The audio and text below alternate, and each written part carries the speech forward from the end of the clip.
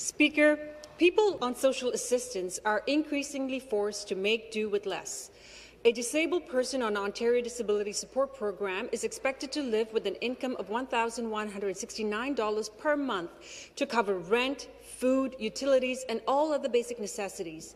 The rate is even lower for a person on Ontario Works, who is expected to cover all costs of living with only $733 per month.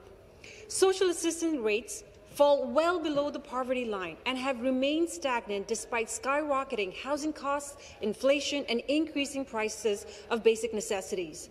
Speaker, people on social assistance have been ignored for decades by successive governments, both Liberal and Conservative, and even ignored during the pandemic. Through the federal CERB program, we know that $2,000 per month is the minimum that people need to survive. Yet, when the government announced the budget last week, there were no rate increases to either ODSP or OW. In fact, poverty was not even mentioned once in the budget document.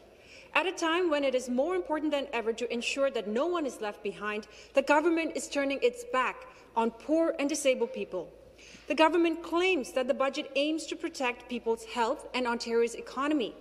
But without providing long-overdue rate increases, this budget cannot achieve either goal. I call on this government to listen to Ontarians, to increase rates and directly support people on ODSP and OW. Thank you.